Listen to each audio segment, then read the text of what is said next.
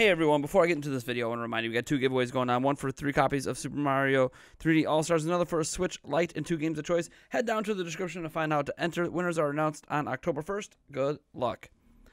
Alright, so there is a major lawsuit going on against Nintendo right now. And this lawsuit comes from an actual government agency who's going after Nintendo for Joy-Con issues.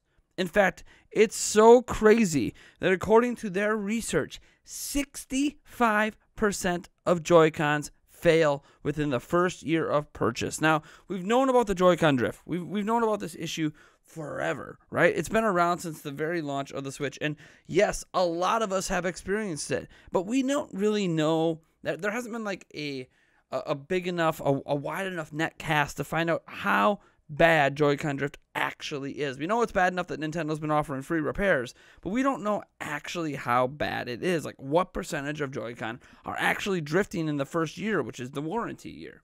And 65% is what this people came up with. Now, this is actually a French government group. And the article itself is in French, so I'm kind of using a translation that was done over on Reset Era.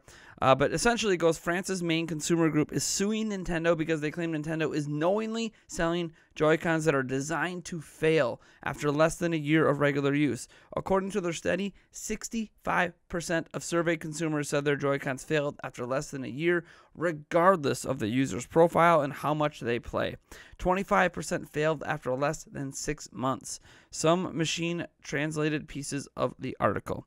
After having collected more than 5,000 testimonials in only 48 hours, they decided to diligently conduct an expertise on several defective controllers, more or less recent, in order to analyze the origin of this failure, they said in their press release. The result: the experts noted that Nintendo had made changes to the design of its controllers a few months ago, but not to the problem that caused the failures. While Nintendo was informed of this malfunction, the Japanese giant chose not to intervene on the components subject to this failure. Experts have found 2 possible causes for the problem: premature wear of the printed circuit boards, and a leak that causes a disturbing amount of debris and dust within the joystick. By not modifying these characteristics, denounces the association, the company continues to sell joysticks that are designed to fail before the end of the first year of use, with full knowledge of these facts. According to the association, Nintendo indulges in practices of programmed obsolescence. The thousands of testimonials received by the UFCQ Choisier have allowed it to get a more accurate picture of the problem. 65% of consumers victims noticed this breakdown less than a year after purchasing the controllers. It appears regardless of the player's profile or age, or even when playing less than 5 hours a week. 25% of consumers saw the failure occurring within 6 months of purchase, despite low usage of the console. This is huge.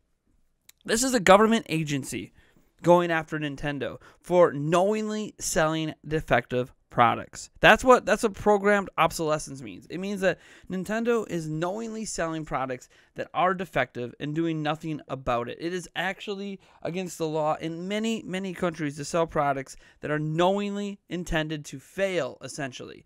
But that's kind of the claim. The lawsuit's claim is that Nintendo is selling these products intending them to fail, which the idea is for, people not to take advantage of the warranty, but to go buy more of them. Now, this is true of certain devices. There are devices out there that are not meant to last forever. Our phones, as an example, right? You buy a new phone, right? Say you buy the latest iPhone this year, the iPhone 12 or whatever they decide to call it. You buy the new one this year, and you're all happy with it. Wait 3 years. Tell me if you're still happy with the phone. I say this because they release software updates and certain things that intentionally make the phone slower. Also, the phone's SSD, RAM, and everything is kind of meant to have this slow degradation to eventually convince you to upgrade because your phone is just so slow. This happens with a lot of devices, not just Apple, so I'm not trying to just pick on them. But the point is that there are degradation points for certain devices. But most countries, I said most, not all, most countries require that your product works for the extent of the warranty. So while there's expected to be, outliers that don't work, and that's why the warranty exists, in general, if you make a product, it should last a full year before a consumer needs to worry about a replacement. there's a 1-year warranty on all Nintendo Switches worldwide.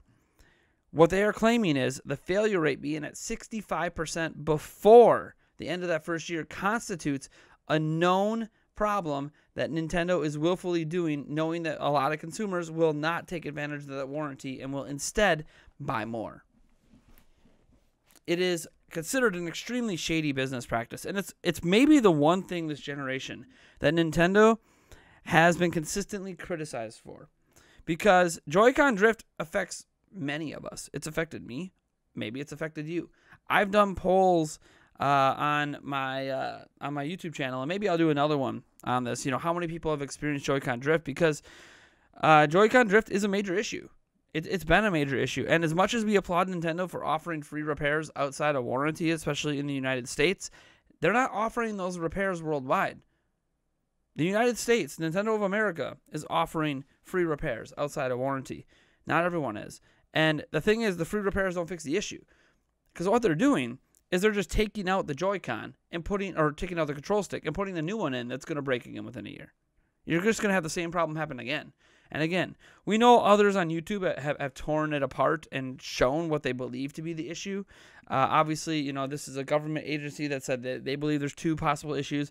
One, the board might be degrading, and what they mean by that is when you go inside the joystick, there's a little board in there, and on that board there's a pad. And we saw this, I believe it was Spawnway that broke it down a long time ago. There's a pad in there that's easily dented and scratched. And on Joy-Cons that are drifting, it looks like it's dented and scratched in comparison to Joy-Cons that aren't drifting. That would be board related. That they're saying like that degrades, right? That degrades. The other thing is obviously that it doesn't do a good enough job keeping debris out, right? So like it grinds or it's letting dust get in, and that's affecting things. So they can't definitively prove which issue is causing it. It's just they've narrowed it down to those are one or two issues, because those are things they're noticing in Joy-Cons that drift and Joy-Cons that don't drift. Some have dust and degradation, some don't. So it's a very serious thing. Nintendo has been ignoring this for a long time, and we know out in the UK, remember we recently put a video up on this, someone sued Nintendo over Joy-Con drift and won. They beat Nintendo. But it wasn't some massive lawsuit. It was an individual small claims court lawsuit. The guy won. He got his court fees covered. He didn't have a lawyer representing him. It was just him. So he had his court fees covered, and then he got his money back for his Joy-Cons, which he used to buy a new pair of Joy-Cons. That's all he wanted. He just wanted a refund. Nintendo denied him a refund, and that's what he went to court over. So Nintendo's already lost a suit over Joy-Cons out in the UK. There's also a massive class action lawsuit that's been in the works against Nintendo here in the United States over Joy-Con drift. I don't know where that is right now. I know it's been filed, but in the United States, legal matters that aren't ran by the government and are just like, you know, a lawyer gathering a bunch of people to make a big deal out of it take forever. You know, like DeVry University lost a lawsuit, and I've actually got a paycheck. I went to DeVry University. They had false advertising, and they got busted for it. And it took 6 years for that lawsuit to resolve. 6 years. So even if this Joy-Con lawsuit, you know, this class action lawsuit against Nintendo goes through in the U.S. and Nintendo loses, none of us are going to see refunds or anything out of it that signed that class action lawsuit until, I don't know, you know, Nintendo's already moved on to next gen. And Nintendo knows that in the U.S. They haven't had any major lawsuits outside of it. There's no one in Japan suing them. There's no one in any other country really going after them now, except in France now. A government agency is actually going after them because Nintendo was knowingly selling defective products. I love Nintendo. I think they make generally great stuff. And we know their hardware is typically made to last. Switch is a bit of a different type of hardware, so of course it's not going to have the same durability. It's a tablet form. We know tablets are more fragile on the whole. Nintendo did put a plastic screen on it, which actually makes it more durable than a glass screen because it's not going to crack as easily, even though it scratches easily. But still, design choices aside, Nintendo usually makes products that are more durable. But this time around, the Joy-Cons especially seem to be not perfectly designed. We know about Joy-Con wobble. That's not in any of these lawsuits, but the wobble where the plastic nub kind of loosens up in there on the rail and then it kind of wobbles a little bit. It's fixable if you change out the plastic nub lock for a metal one, but again, that's a user mod. Obviously, we know that plastic nub can just be broken and then your Joy-Cons can't lock on at all. That was the thing that was happening at the beginning of the Switch life cycle. But yeah, like the one issue they're talking about where, the Joy-Cons were modified and fixed, they fixed the antenna issue.